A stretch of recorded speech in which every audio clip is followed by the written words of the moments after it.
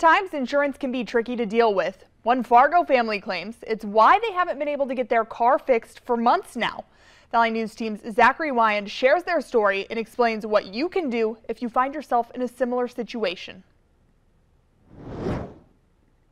It was at this intersection where a routine fender bender became a nightmare for Iris Bakke and her family.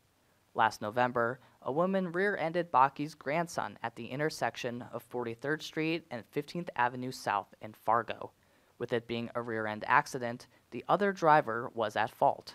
She admitted to my grandson that she was at fault. She wasn't paying attention. After the accident, Bakke took the car, which belongs to her 97-year-old father, to Corwin Collision to be repaired, and that's when the problem started.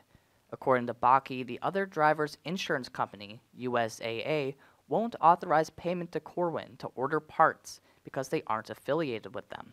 We'll fix the car, but then they won't release it unless they have payment, which is rightfully so, and which that would either have to come from their insurance company or my dad's pockets. From there, Bakke says that communication with USAA has been hard to come by. USAA did send her a claims resolution settlement offer, but she says it's not enough to cover the expenses. The preliminary, it doesn't even cover the full medical. My grandson got a whiplash out of it. It doesn't even cover the preliminary damage estimates on the car. Bakke has since been in contact with the North Dakota Insurance Department, trying to get the situation resolved, but says even they have had no luck. In the meantime, she says the car has been drivable, but that they would like to get it fixed sooner rather than later. In Fargo, Zachary Wyand, Valley News Live.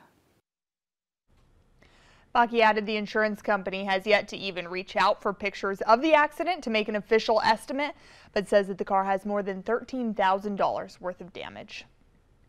This story came to us through our whistleblower hotline. You can call it too at the number on your screen if you need help with an issue in your community.